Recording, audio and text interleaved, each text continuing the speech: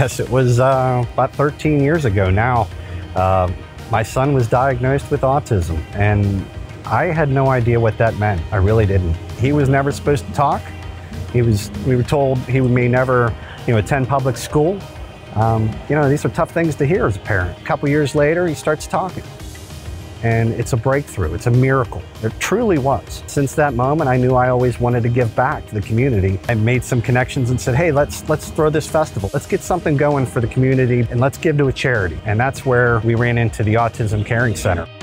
The Autism Caring Center was founded in 2017 by two moms, me being one of them, with just filling the gaps. What wasn't there? What don't we have? So having somewhere to go where I could just feel accepted and part of something, that's what the center does.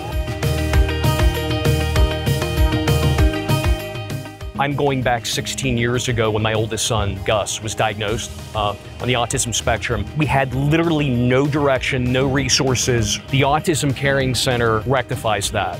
I can't tell you what this event does. I mean, it's more than music, it's more than the vendors. People coming together to show the support for the autism community is priceless. To see families here, to see the children here, to know that they're receiving the assistance. Beyond that, they're finding what I call their village. They're finding people with the same circumstances and connecting. And that's something that I never had. So I never leave any of our events without getting emotional.